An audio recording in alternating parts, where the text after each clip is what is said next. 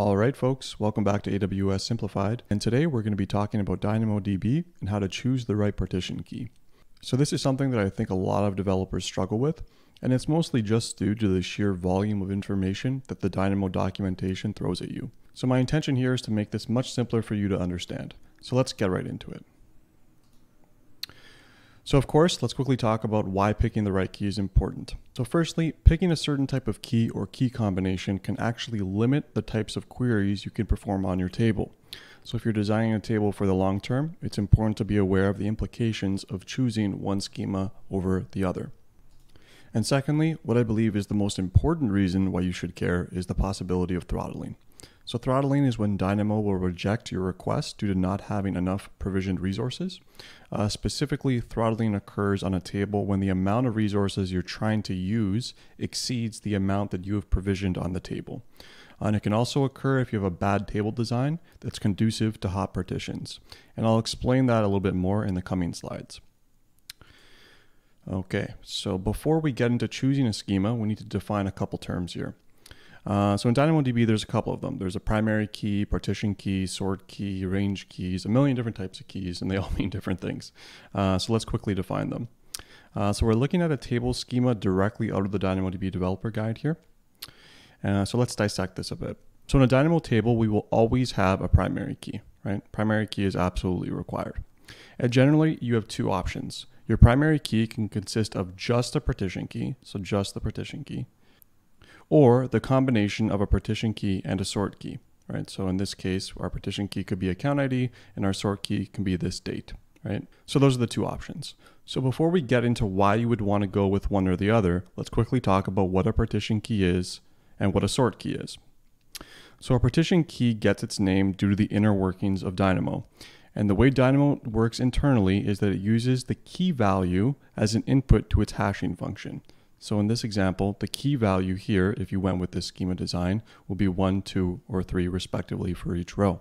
And the output of this hashing function is a physical location on one of DynamoDB partitions. So then what's a partition? Well, a partition is simply a logical separation or group of machines that are hosting your data. For instance, if you have hundreds of GB of data in your table, Dynamo may create 10 or so partitions and will separate all your data across these partitions. And so when a query comes in for a particular key, Dynamo uses your key's value as the input to the hashing function and spits out the location of your record. And then it goes to grab it. So using this methodology, Dynamo can quickly know which partition your data is located on to go and find it really quickly. And that's how it gets some very, very high performance. So that's a partition and the role of the partition key. So it's to define the location in which the row is located. So you can see in this example, if we have a partition key that's the account ID, the input to the hashing function would be 1, and that may land on partition 1 over here. And this is a representation of maybe a group of machines. And similarly, for the row with ID 2, it may land on partition 2. And finally, the row with ID 3 may land again on partition 1. Now a sort key is slightly different. By the way, another name for this is the range key. So if you hear that term, it's corresponding to the sort key and vice versa. And again, it gets its name from the inner workings of Dynamo. So if you choose to specify a sort key, Dynamo will store your records on partition, but in sorted order by your sort key. Now when I say sorted order, I mean that on disk, Dynamo will have all the partition keys with the same values lined up right after another, and then sorted by the value of the sort key. And this behavior enables some interesting functionality with respect to queries that I'll talk about in a little bit. Now, when you specify the sort key, the combination of the partition key and the sort key must be globally unique.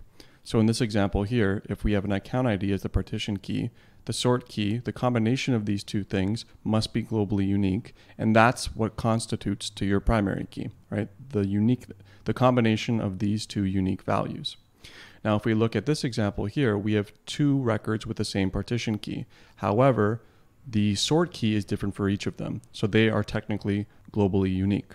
So this fact has another interesting side effect. If only the combination must be unique, that means you're free to store keys with the same partition key, like what I just described. Now, if you choose to use the sort key, you'll be able to perform direct lookups on the partition key, but also specify filter-like parameters, such as get me all the account IDs with value 2, and among those, between the dates of October 1st and October 3rd. So that's a query, a direct lookup on the partition that contains the value. And remember, these are direct lookups. DynamoDB knows exactly where these records are, so it can achieve very fast latency on these operations. And you're also going to get more optimal usage of your provision capacity, as opposed to using something like a filter expression, where Dynamo has to traverse over a number of records that it may not necessarily care about just to find the one that you're looking for. Okay. So again, we have multiple partitions. When you're using the partition key and the sort key, that doesn't really change. So let's say you pick a partition key and a sort key combination. There's an interesting side effect regarding throttling and provisioned resources that you should know about.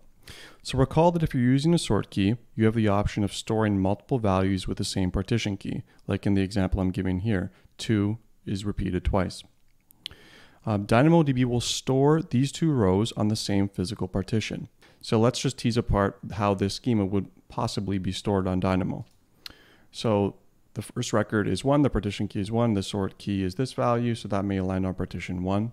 Jumping down to value 3, that may land again on partition 1. And since these 2 values both have the same partition key, they will land on the same physical partition. Now recall when you provision read and write capacity on a DynamoDB table, it splits the allocated capacity across your partitions.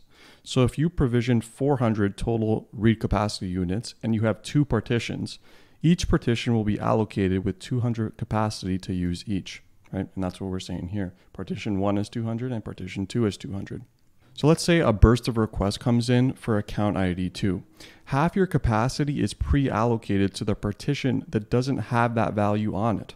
So partition 1 has half of the provision capacity, whereas the value that you're actually looking for is over here on partition 2, and it only has 200 capacity, despite the fact that you allocated 400 on your table. So say you have a burst of requests that are coming in for value 2, and that exceeds 200 capacity, you have this extra capacity over here that can't help. So you're only going to be able to use 200 capacity despite the fact that you have 400 that's provisioned on your table.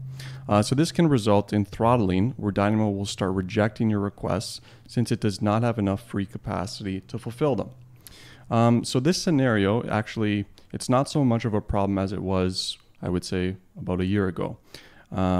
So this was a constant problem for many years when using Dynamo. Developers had to think of creative ways to distribute their rows across multiple partitions so that we can achieve optimal performance. So that's to say, somehow make it such that these 2 values are separated, so they're not on the same partition. So if the same situation would occur, the queries will be distributed across both of these 2 partitions. So this was typically a huge pain, often pretty cumbersome, difficult to change. It had a whole bunch of problems with it. So as of May of 2019, DynamoDB quietly released a new feature that greatly mitigated this problem for, I would say, probably 99% of use cases. So the feature that it introduced is something that's called adaptive capacity. So in the example I just described, where partition 2 is being overburdened with requests, but partition 1 is sitting pretty, doing nothing, and it has a lot of capacity that it's not using, DynamoDB can borrow capacity from other partitions and apply it to your partition in distress. So in this example again, so if we had 200 capacity that was being used because everyone was trying to look up key 2 and no one is trying to look up key 1 or 3, if you're getting throttling on this side, Dynamo can say, hey, partition 1, can I borrow some of the capacity from you so that I can fill these requests? And partition 2 can only borrow as much capacity is available on the other partitions. And keep in mind, there's a hard limit for this. So each partition can only have as much as 3,000 read capacity units or 1,000 write capacity units. So that's a hard limit on the amount that each partition can have. If you go over that, you're going to experience throttling, and no amount of adaptive capacity can help you. So when should you use one or the other? Well, you start by asking yourself 2 pretty basic questions. And the first one is, are you always doing quick lookups of a known key? And is that key globally unique? And remember, that corresponds to the first example that I gave. So if you are always storing a globally unique partition key or a known maybe UUID or some kind of entity ID, and you're always going to know that value prior to performing your query or your GET request, then it doesn't make sense to use a sort key. You don't actually need one. You're always going to be doing direct lookups, so sort keys don't matter. So don't bother yourself with that. So just use the partition key. And the second question is your key non-unique, or do you want to do range-like queries based off some other value?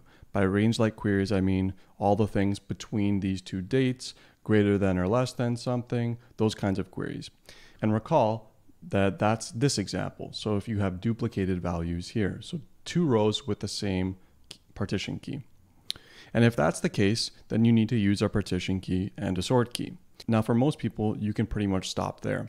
However, if you have a very high throughput application, something you can foresee to have in the thousands of read or write capacity units, you may need to do some other homework. And that involves making sure that these values in some way are distributed across different partitions.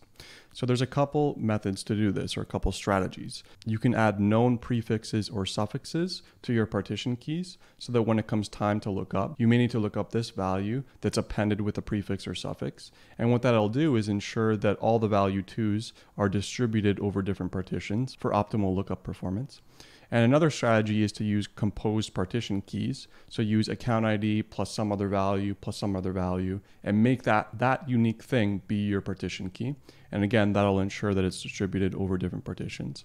And for the lazy people, DynamoDB Accelerator is a caching layer that you can add on top of your table, and that'll allow you to bypass some of the limits, specifically the 3000 read capacity limit on a single partition, by adding a caching layer in front of your DynamoDB table. Keep in mind, if you go with this option, there is additional overhead. The caching mechanism is backed by EC2 instances, so you will have to pay for those. And by the way, if you're finding yourself in this category where you need to pursue other strategies, there's a lot of detail here and a lot of articles that exist out in the wild, and I'm going to leave a couple of them in the description below. You're going to have to do a little bit more research on that. So that about wraps things up. Thank you so much for watching. And if there's any topics you'd like me to cover or questions you might have, please feel free to leave me a message in the comments section below. Thanks again, and I'll see you next time.